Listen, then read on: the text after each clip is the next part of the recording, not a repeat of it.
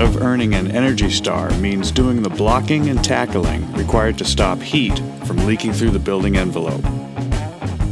Little plumbing holes can really add up, so can the big ones, because air can squeeze through small holes to find big passageways and hidden compartments, which lead to more holes in the envelope. If you're working on new construction, it's easy.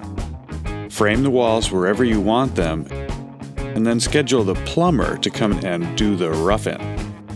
Then wait for the plumber to seal all the holes that he cut. While you're waiting, seal the small holes with low expansion foam. Cover the bigger holes with sheet metal or almost any other sheet stock. Seal the edges with acoustical sealant and foam the bigger openings.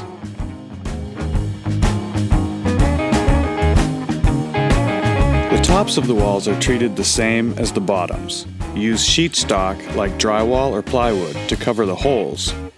Seal the edges with acoustical sealant and then seal the large openings with foam. Seal the small openings too.